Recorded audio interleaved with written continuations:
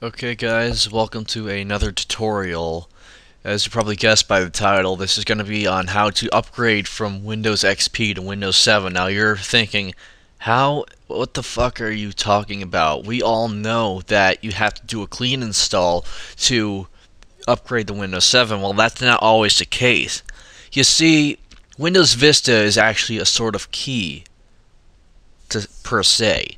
Like, when you upgrade from XP to Vista, you have the capability of also upgrading to Windows 7. So all you basically need to do is upgrade Windows XP to Windows Vista without activating it, and then upgrade straight to Windows 7. It's easy as that. And the benefit of that is not losing all your files. The downside, it's going to take a while. So just to demonstrate I'm correct, I'm going to install a few files on this virtual machine version of Windows XP. Now, a reminder before you actually do this, you might want to have XP Home to do this, because that's the most upgradable version out there. I've tried Professional. All you can do is upgrade it to, well, Vista Enterprise and Ultimate, but nobody wants to go blowing off that much money. Or you could just use Pirate Bay. Excuse me there. Okay, so I'll pause and I'll be back. Okay, as you can see here, I have just installed the Windows Live Essentials, a couple of them. The Photo Gallery, Messenger, Mail, Toolbar, just for a little customability here. And I also installed uTorrent. Now these are going to act as the personal files on the computer, and so when I upgrade to Windows Vista, this is going to prove that my point. So here we go. I'm going to insert disk and we'll be off to Vista. Okay guys, so here it is, Windows Vista. Now you don't need a product key with this, because this is just a quick upgrade. This is your gateway to Windows 7, quite literally, because all you need to do is upgrade to Vista. No keys needed, because yeah, no keys. So yeah, here we go. Now, I've installed a few programs like uTorrent and the Windows Live Essentials just to prove my point that your files will be saved. So yes, it says please wait. I'm going to do that, and I'm going to pause the video here. Since this is a VirtualBox machine, I'm going to hit don't get the latest updates.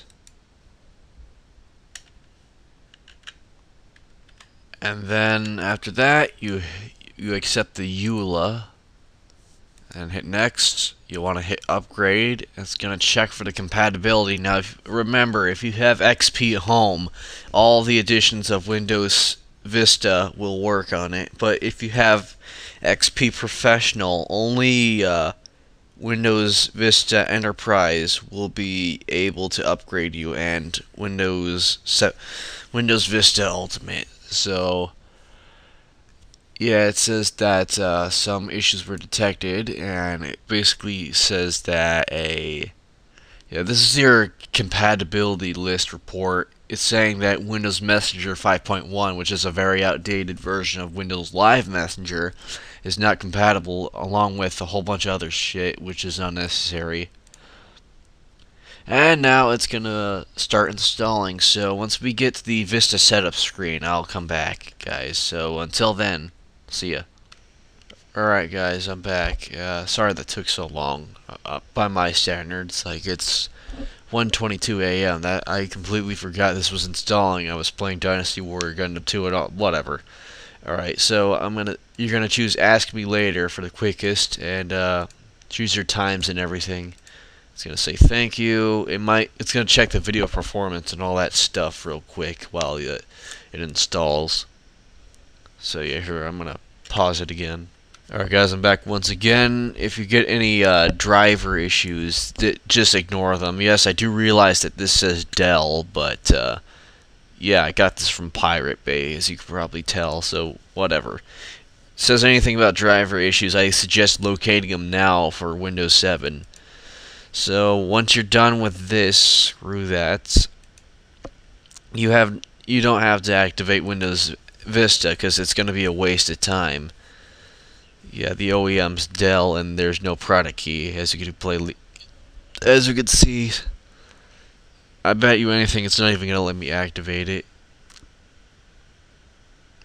Yeah, it's got a 1.0 rating on the scale, and it's got 3 days to activate, so I'm going to end another video here so I can find what my copy of Windows 7, and then I'll show you how to install it. Oh, crap. Forgot. I had to press Control every time I need to exit out the VirtualBox screen.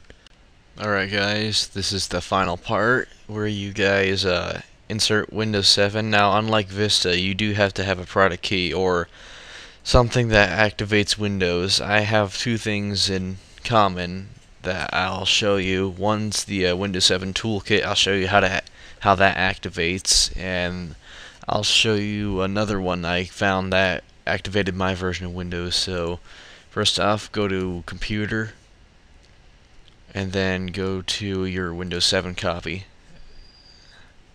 Open it. Now remember, you have to have Service Pack 1 with Windows Vista, so yeah, it shouldn't be too hard if you didn't have any driver issues.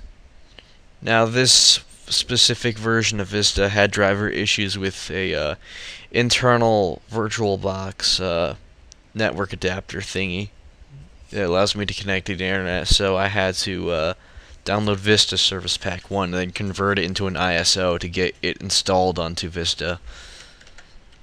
Okay, since you are installing this, you would normally go to Get Online to get the latest updates, but since this is a VirtualBox machine, you want to press No, accept the EULA, go next, and then press Upgrade. It's going to check your compatibility. Now a few things will pop up. I'm not sure what though. Alright, so this is the upgrade screen. It's going to yeah, some things won't work, some things will. Really depends on your system. So yeah, here is the upgrade screen now. I'll come back later when Windows 7 is fully installed, and then I'm going to show you how to activate it. Alright guys, so here's the final part of the video. This is where you enter in your Windows 7 product key. Now remember, you do have to have a Windows 7 product key, either now or later, because well, yeah, you have to activate Windows at some point in time, and a command prompt just unexpectedly popped up inside of VirtualBox. So yeah, it's common, so I'll just wait till we get to the actual desktop. And this pretty much concludes the video, folks. As you can clearly see, we successfully upgraded from Windows XP to Windows 7, and Vista was the only key you needed, and there doesn't seem to be any, if at all, driver issues. See, and at the very beginning, remember, I installed U-Turn and the Windows Live Essentials, and they're still here, and they're all still working. See, like, I can open up U-Turn. Here, give me a second, I need to scroll down. This thing's weird. Yeah, the screen resolution in VirtualBox is a bit weird, but it does work. So let's try something else, like Windows Live Mail. Yeah, on your first time with the Windows Live Essentials with Windows 7, it's gonna give you this installing thing. Basically, what it does, it configures how it works with the Start menu. So once it does that, just double click it again and it should open.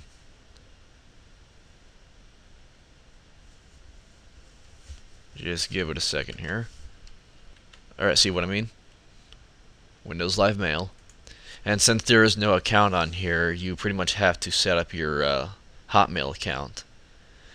So yeah, and that pretty much concludes this video, and thanks for watching, and this video took approximately 4 days of my life.